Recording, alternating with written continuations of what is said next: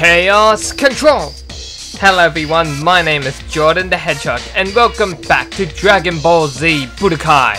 Last time, we had finished up the Namek Saga, defeating the evil Emperor Lord Frieza. Now we're gonna jump back in and we're gonna be starting the Android Saga. "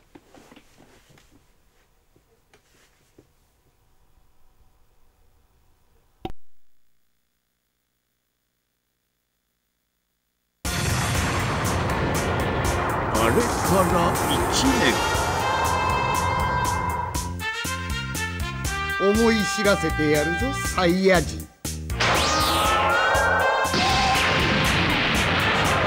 誤算だ。スーパーサイヤ人は孫悟空さん一人じゃない。生き延びていた孫悟空のことを知る青年は驚くべき事実を伝える。今から3年後、ドクターゲロという科学者が作り上げた人造人間が現れます。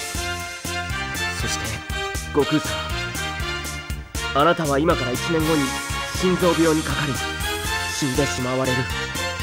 青年の名はトランクス。なんと未来からやってきたブルマとベジータの息子であった。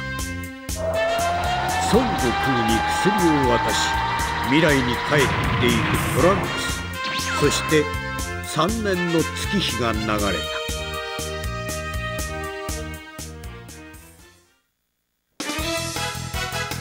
新たなる脅威。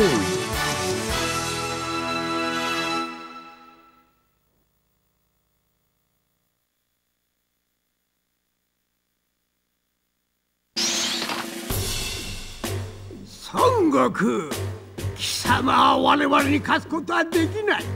スパイロボを使い貴様の戦いを偵察していたのだ。なるほど。だがナメック星での戦いも失敗したんか。その必要はない。ベジータたちとの戦いまでで貴様のパワーや技は完全に把握した。一番肝心なことを調べ忘れちまったらしいな。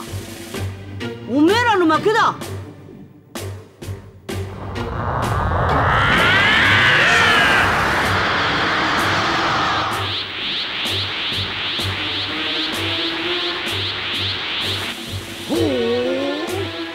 確かにかなりのパワーアップを果たしたようだ。だがわしは当然として19号でも十分に倒せるレベルだ。あ、そう。じゃあその強さを早速見せてもらおうかな。 Alright, we're gonna be fighting Android 19, but in this fight, our health is gonna keep decreasing until it reaches at least half in the orange. Don't give in to the disease. Goku is losing his health to the viral heart disease. Defeat Android number 19 before his health reaches 0. That's all of the techniques we got.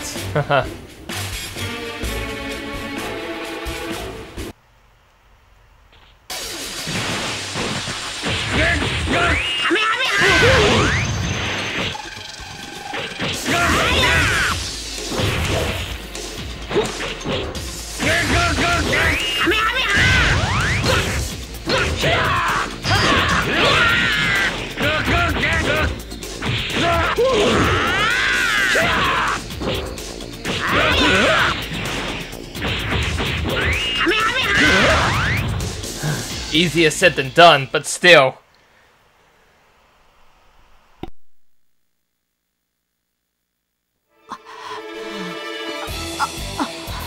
どうしたんだあいつ。勝っているっていうのにかなり辛そうだ。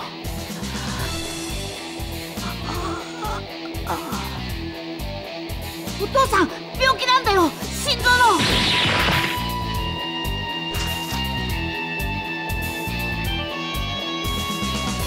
うわっ、うわっ、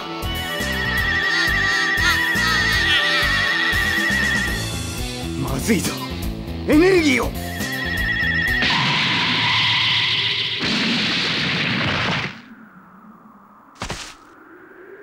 カカロットを倒すのはこの俺の役だ。貴様らガラクタ人形の出る幕じゃねえ!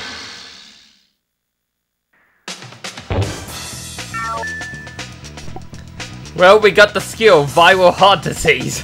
Can't imagine why anyone would want this for a skill. As I thought, it's heart disease, yeah.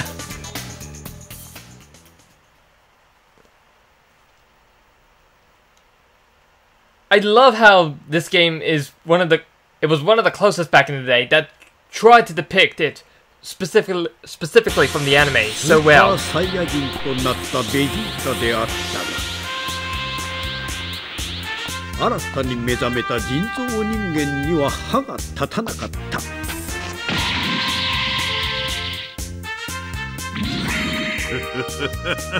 待っていろよ、17号、18号。今の地球に必要なのは神ではない、つわものなのだ。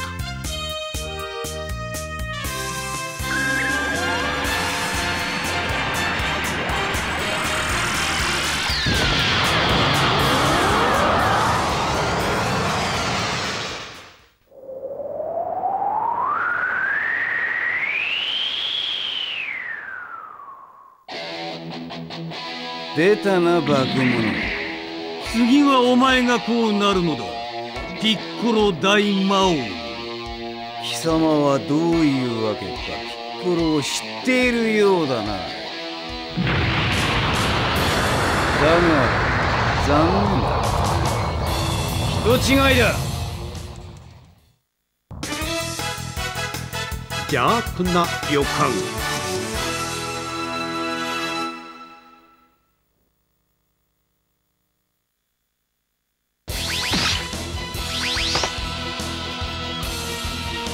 人違いだと？貴様はピッコロ大魔王ではないというのか？そういうことだ。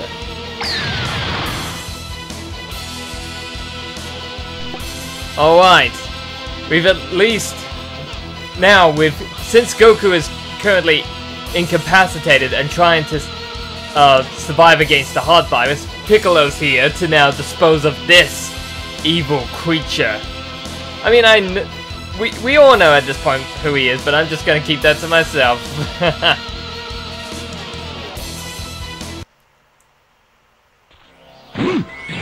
I mean, at the same time, it kind of reveals his name. Cell.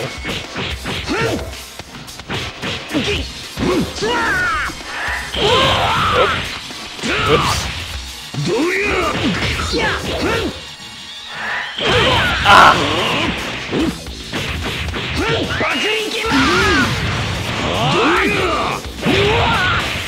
Okay,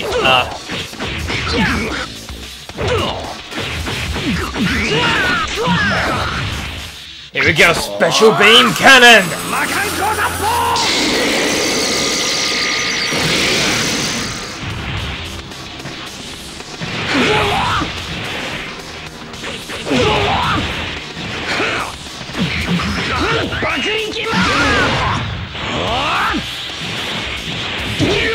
Oh!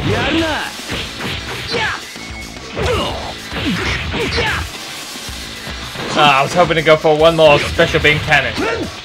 Oh well.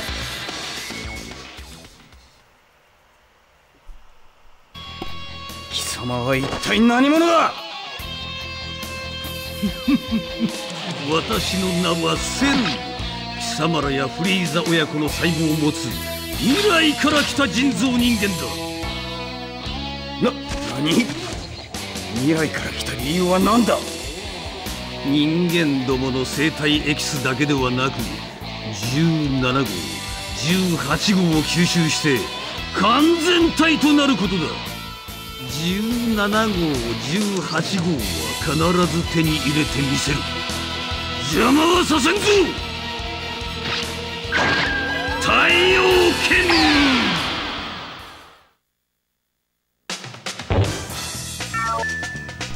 We got the fuse with Kami skill for Piccolo. My dear Piccolami, don't fuse our names. Most of me remains Piccolo. That's probably referencing when Goku probably calls him Kamikalo.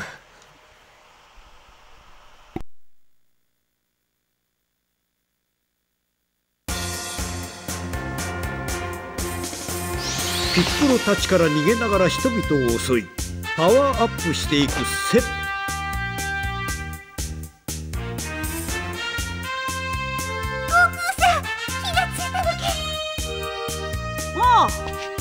っかり病気は治った。ほらこのままじゃとても勝てやしね。ご飯連れて修行しようと思うんだ。じゃあ行ってくる。それから一日が過ぎた頃、よう、孫悟空はいるか？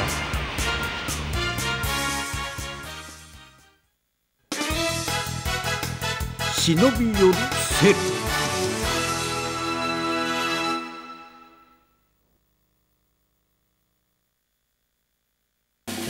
何も喋らなければ殺す。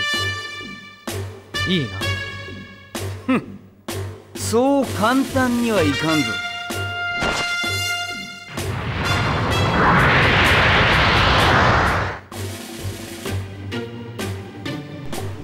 Now it's time to face off against Android 17. Ooh, the Hellzone Grenade. Light Grenade is... Okay, so punch, backwards punch, then another punch. Ooh. And Hellzone Grenade is 3 kicks, forward kick. Okay. I want to make sure to use those attacks specifically.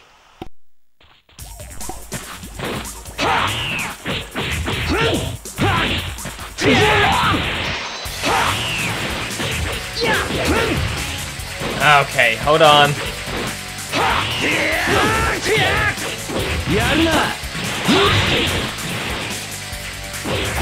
Ah. Oh, for the love of... How do I...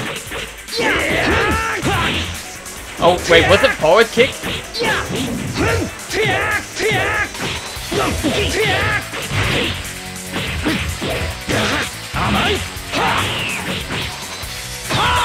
Oh, I wasn't fused with Kami, that's why it wasn't working.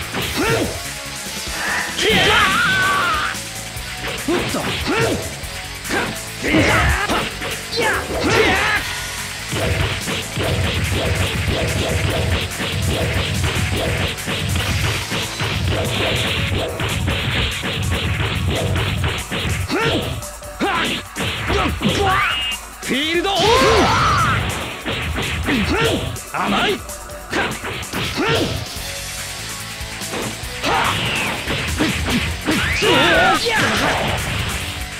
Let's just do this, I guess.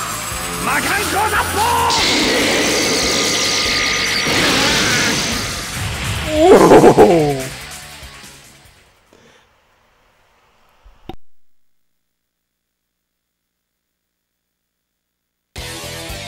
人造人間でもないのにやるじゃないか。だが俺のエネルギーは永久に減らない。勝負はこれからだ。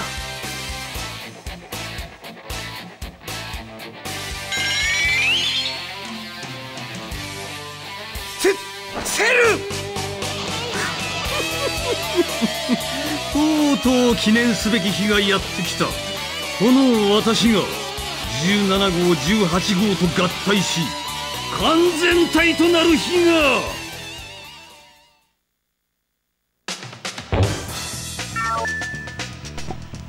And now we've unlocked Android number 17.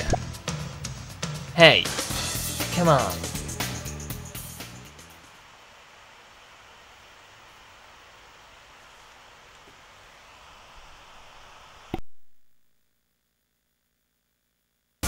悟空たちの木だ。やっぱベジータもトランクスもいるぞ。セルの木も感じるから生きてる。どうなってんだいって。精神と時の部屋での修行を終えた悟空とご飯はセルが完全体となったことを知る。10日後に武道大会を開いてやる。せいぜい強くなって楽しませてくれ。ついとるな。精神と時の部屋で何か発見でもしたのか。まあな。この世界チャンピオンミスター・サタンがセルなんてぶっ潰してやるぜ。やれやれ、どうしようもねえバカだ。そして10日後、運命の日が訪れる。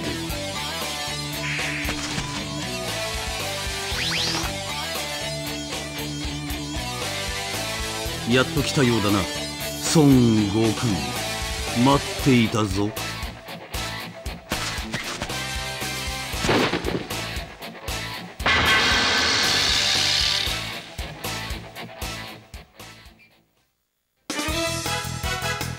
セルゲーム始まる。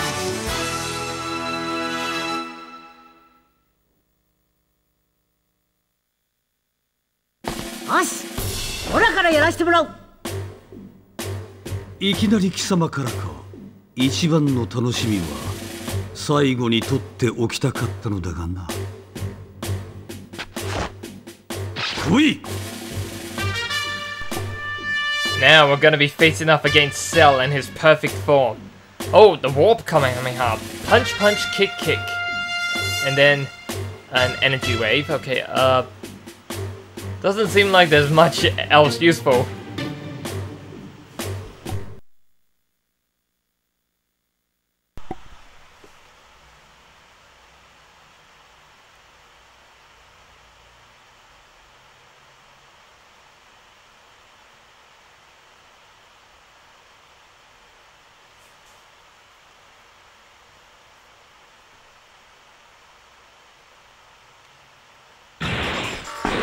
That took a while.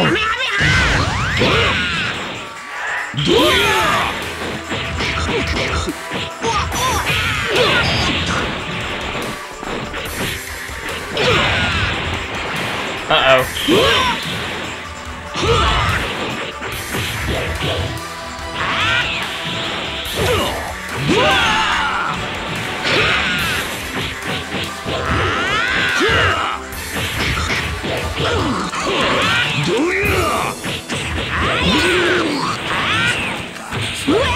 Hold on. There we go. Back into Super Saiyan.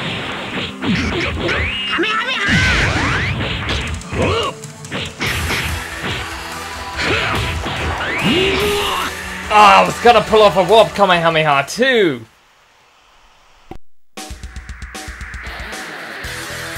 いいぞ孫悟空。今の私は体力が減っている。先頭とやらを食うがいい。さらに素晴らしい試合になるはずだぞ。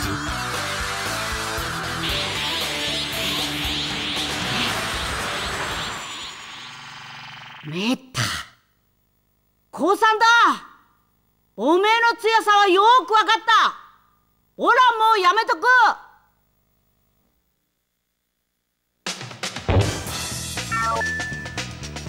We've unlocked Warp Kamehameha. Wait, what? Oh. Yep, the guys from Planet Yardrat taught me. Okay. But Goku is now forfeiting the match. 今度の試合で多分セルゲームは終わる。そいつが負ければおめえに勝てるやつはいねえからだ。おめえの出番だぞ、ファン。無茶を言うな悟空。戦えるわけないだろう。相手は貴様でもかなわなかったセルだぞ。クロ、ファンはオラたちの思ってる以上に信じられねえような力を持ってんだ。そいつが精神と時の部屋で解放され始めた。あれ、ファン、平和の世の中を取り返してやんだ。わかりました、やってみます。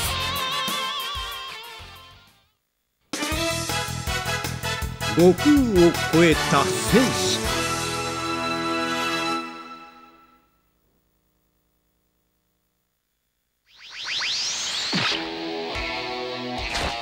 生意気なガキだ。すっかりその気か。幸運かもしれんぞ。真の恐怖を知った途端死ぬことになるんだからな。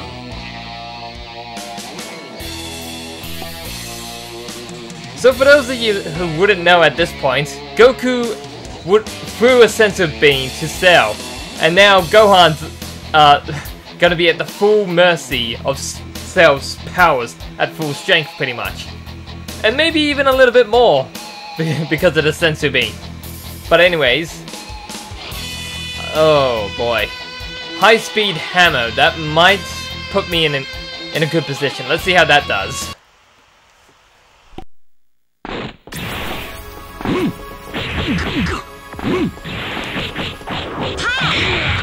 Ah!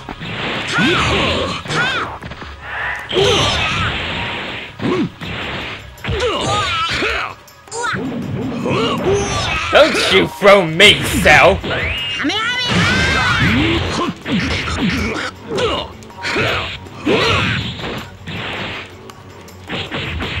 Oh. How hard is it to do? There we go, the high-speed hammer.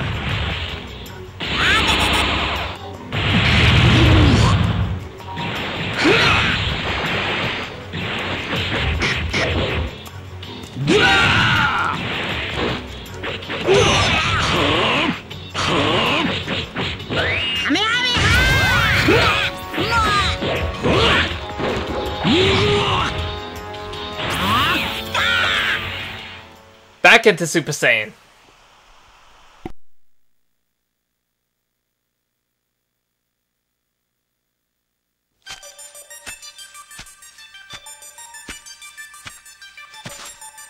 Mo yameyo yo. こんな戦い意味がないよ。僕は本当は戦いたくないんだ。殺したくないんだよ。お前みたいなひどいやつでも。僕には分かってきたんだ。お父さんがセルを倒せるのは僕だけだって言ったことが。僕は昔から怒りでカッとなると自分の意志を超えてとんでもない力でめちゃくちゃな戦いを始めてしまうらしいんだ。だからきっとお父さんはそいつを計算して。そんな話を聞いておじけづくとでも思ったのか。やはりガキだな。それどころかどうしても貴様を怒らせたくなってきたぞ。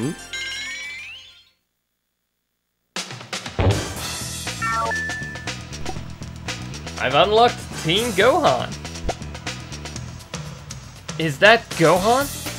He's gotten so strong now.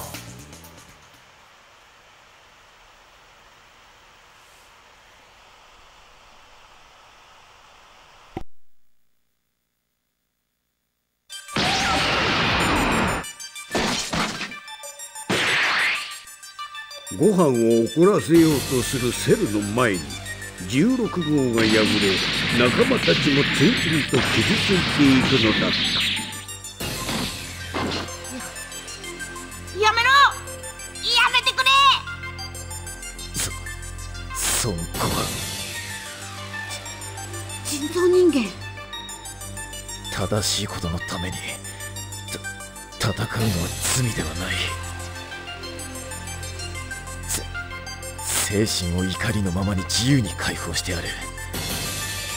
気持ちはわかるな。もう我慢することはない。余計なお世話だ。出来損ないも。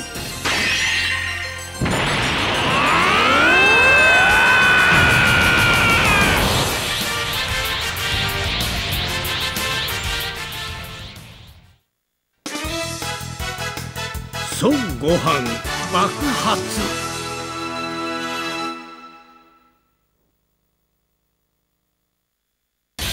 もう許さないぞ、お前たち。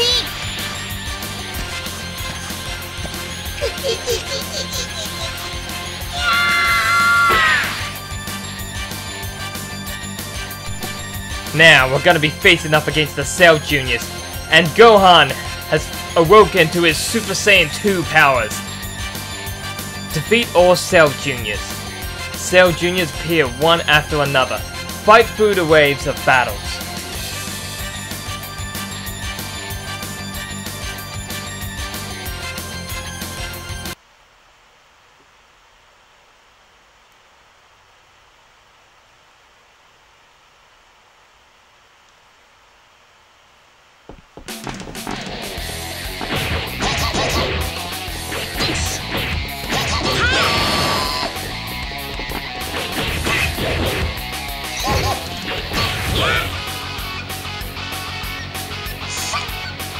One down, 6 to go.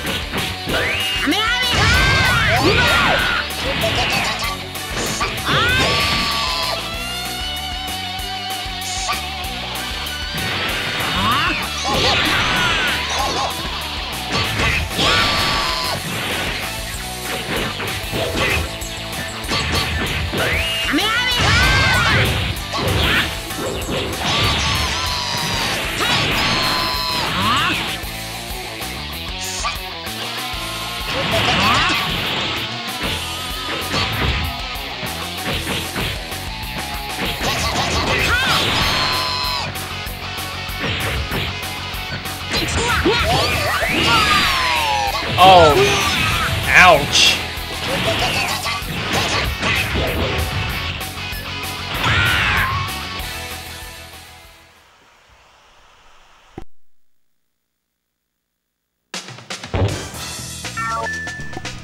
The Super Saiyan 2 skill for Team Gohan.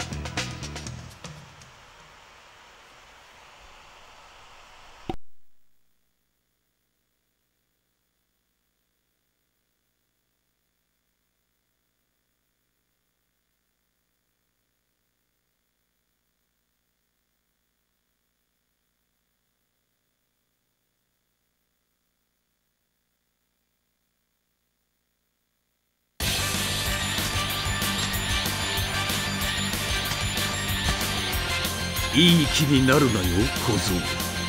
本気で私を倒せると思ってるのか。倒せるさ。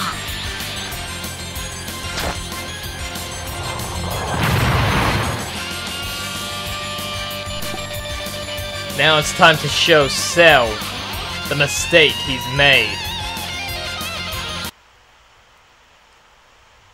He wanted Gohan's fury, and he's gonna get it.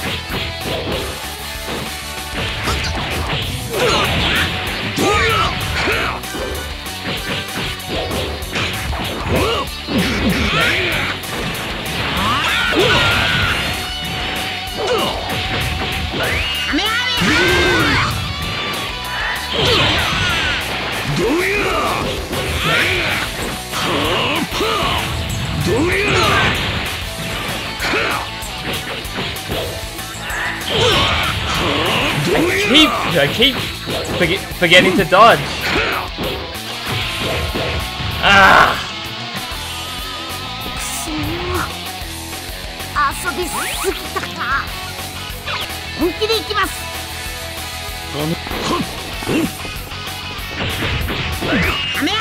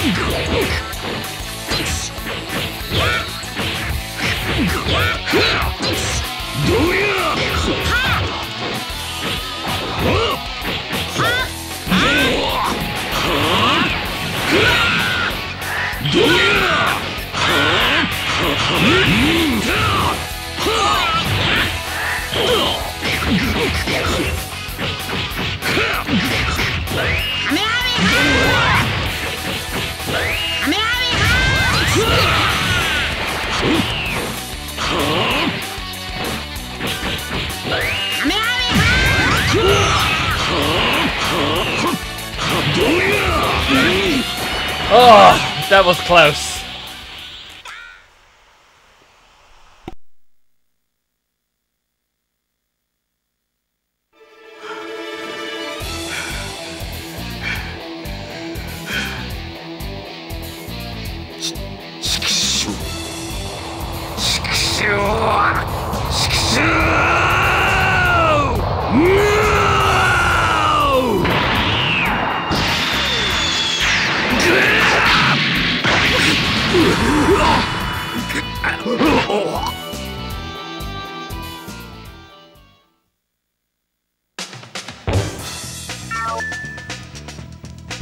Mixed blood power.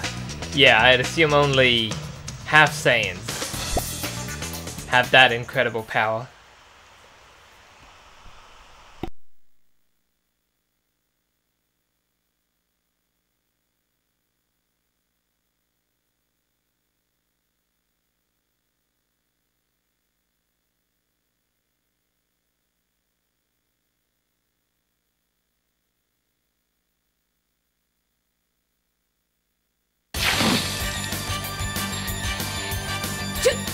$18号だ。18号吐き出したぞ。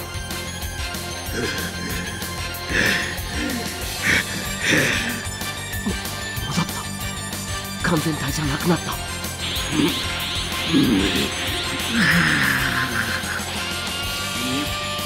許さん。許さない。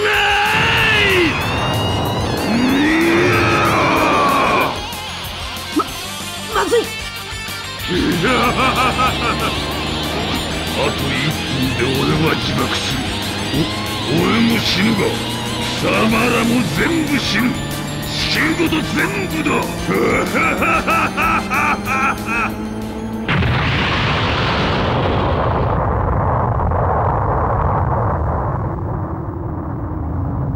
やっぱどう考えてもこれしか地球が助かる道は思い浮かばなかった。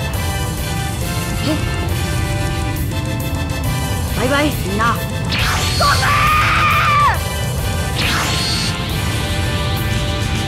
までよくやったなご飯。すごかったぞ。父さん母さんにすまねえって言っててくれ。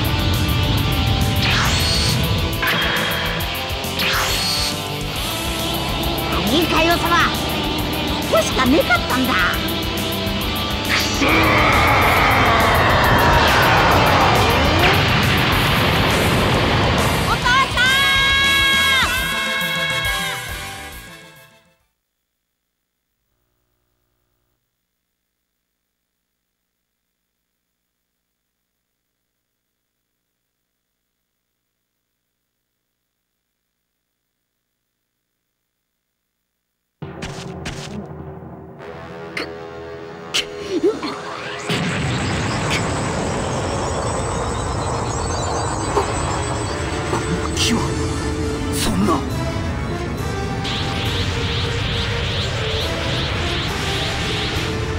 ぜだ、なぜなんだ。私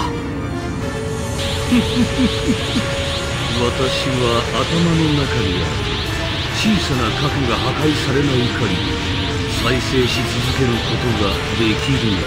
しかもサイヤ人の細胞によりパワーアップすることができ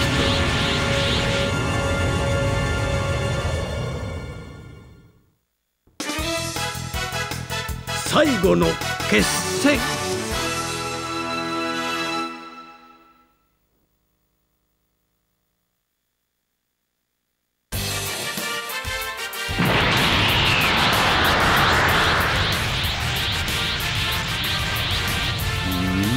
何がおかしい？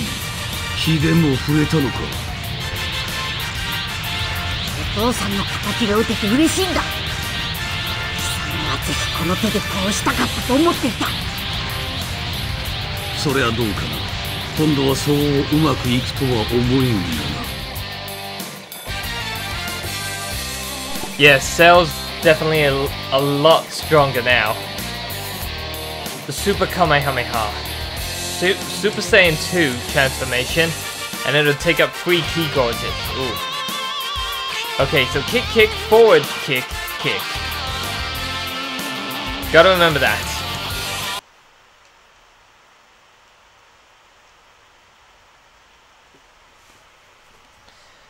Now this will probably be the last fight of the main story, specifically. But there are some other...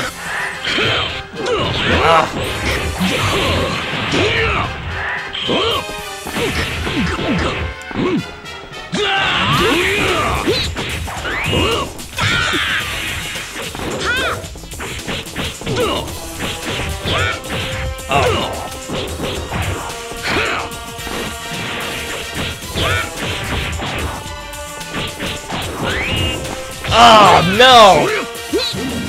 Wasted all that power for a Super Kamehameha!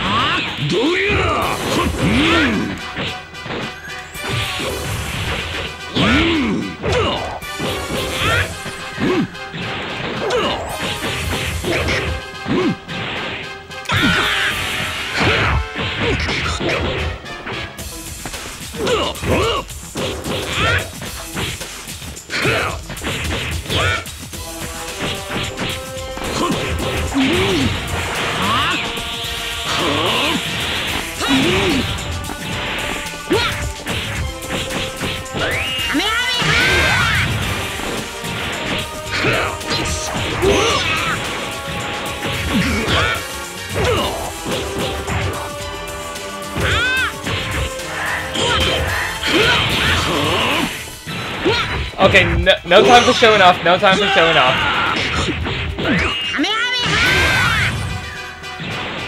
I really wanted to use the Super Kamehameha, but oh well.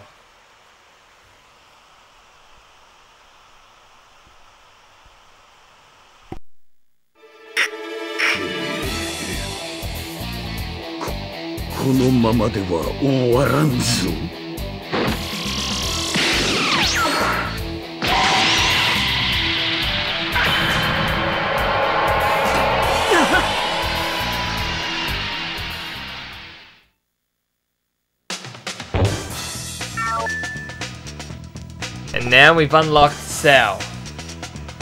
My name is Cell. I'm an android created by Dr. Giroux's computer.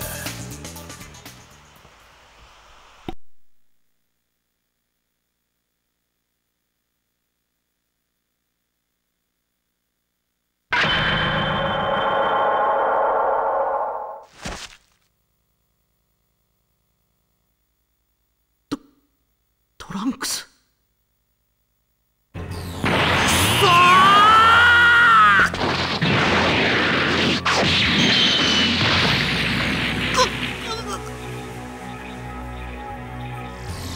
消えてろベジータ。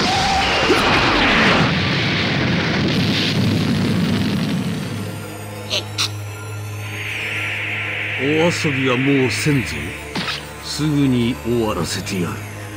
地球ごと全てを消してな。ど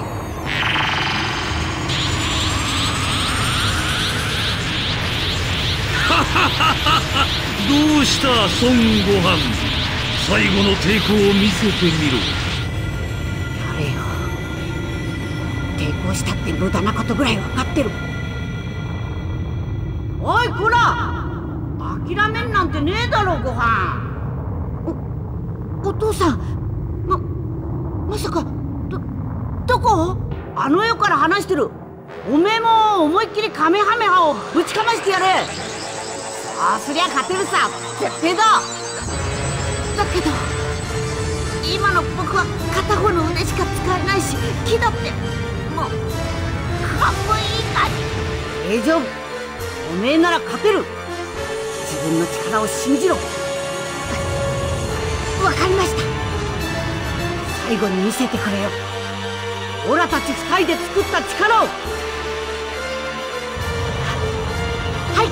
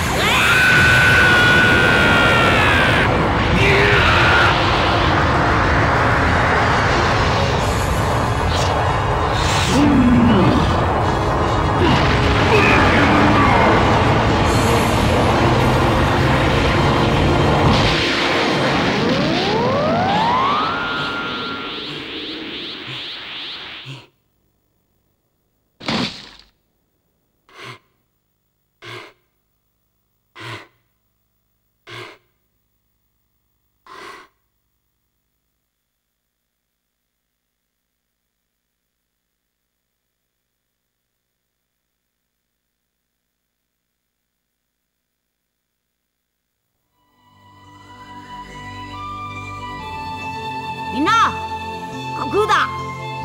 あの世から喋ってんだけど、ちょっと聞いてくれ。前にブルマから言われたことがあんだ。このオラが悪いやつらを引きつけてるんだってな。考えてみると確かにそうだ。オラがいねえ方が地球が平和だっちゅう気がすんだ。だからよ、父やご飯には悪いと思うけど、生き切らせてくんなくていいや。いつかおめえたちが死んじまったらまた会おうな。バイバイ。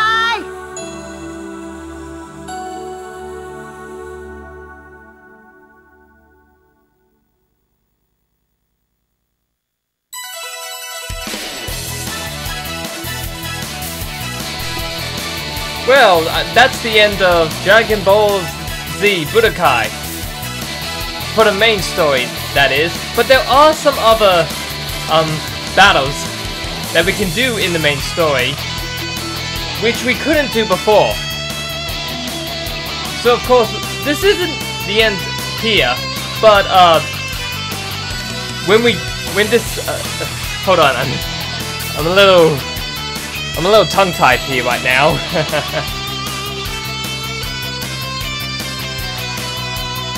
What I'm trying to say is, once we go through the credits, and we'll be starting a new episode next up, but we'll be starting the game somewhat at the beginning, we could say. But so, until then, thank you so much for watching, and stay tuned for the next exciting episode of Dragon Ball Z Budokai. Until then, take care. Chaos Control!